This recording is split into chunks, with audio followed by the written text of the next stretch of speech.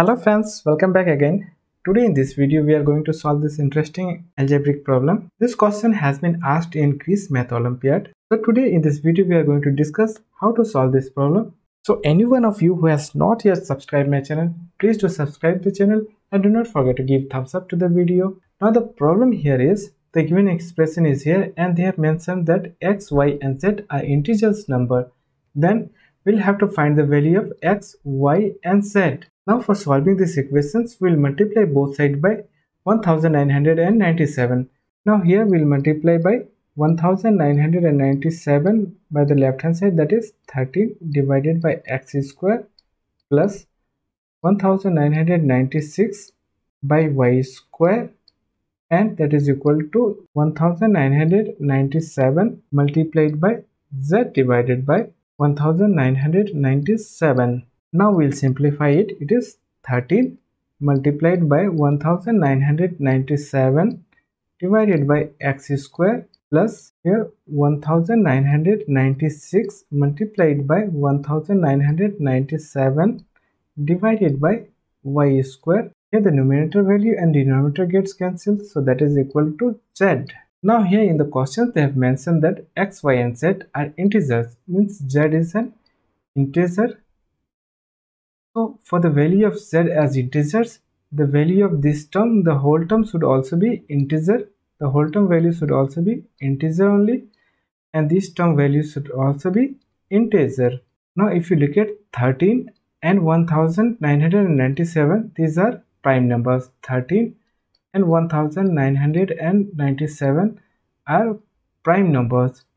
So these numbers will only divisible by 1 and this number only. Now for making the whole term as integer, this whole term as integer, the value of x square, should be 1 only, because no number other than 1 is divisible by the prime numbers, because there is no other numbers other than 1 which will be exactly divisible by these prime numbers. And now for the second term, that is divided by y squares, again 1997 is a prime number, it is a prime number, and the another value 1996, we have 1996, it is divisible by 4. Now if we divide by 4, we will get 4 4 just 16, remaining 3 36, 9 again 3 and 9, so we have 499. So we can write 1996 as 4 multiplied by 499. Here again 499 is a prime number, so the value of y square, so now we can put the value of y square as 1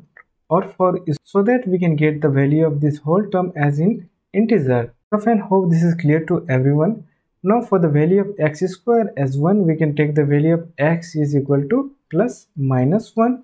Likewise the value of y will be either plus minus 1, and for the value of 4, y square is equal to 4, the value of y will be plus minus 2.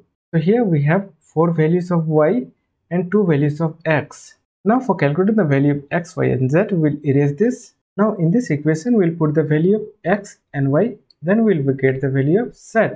Now we'll put the value of x, y and z in tabular form. Now here if we'll put the value of x as 1 or minus 1, the whole term value will be same. Likewise if you put the value of y as plus or minus 1 or plus or minus 2, the result will be same.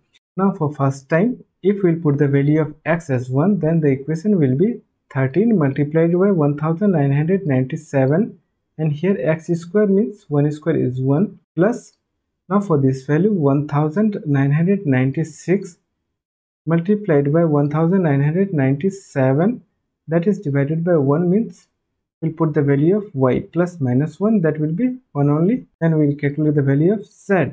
Now from here we can take 1997 common, and remaining will be 13 plus here 1996, that is equal to z. Now the value of z will be here 1997 multiplied by, now we'll add 13 and 1997, it is 2009. And now if we'll calculate the value of z will be 400,11973. So here we have taken the value of x as 1 and y as also 1. So here we have taken the value of 1 and 1, it is also plus minus 1, so plus minus value will be same, and we have calculated the value of z, that is 400,11973. Now we'll put the value of x as plus minus 1, and the value of y will be plus minus 2, so plus minus 2. Then we'll calculate the value of z. We'll calculate the value of z here. Now in place of x we'll put 1, that is 13 multiplied by 1997 divided by x square, 1 square is 1, plus here 1996 multiplied by 1997 divided by, so now for the value of y we'll put plus minus 2. Then here the y square will be plus 4 only, the value of y will be plus 4 only, that is equal to z.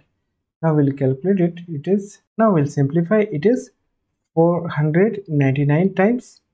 So now from here we can take 1997 common, then the remaining is 13 plus here 499, that is equal to z. Now the value of z will be 1997 multiplied by 13 and 499 is 512. So if we'll calculate, we'll get 1022464. Now for the value of x as plus minus 1 and y as plus minus 2, we have the value of z is 1022464. So friend, these are the value of x, y and z we have calculated here.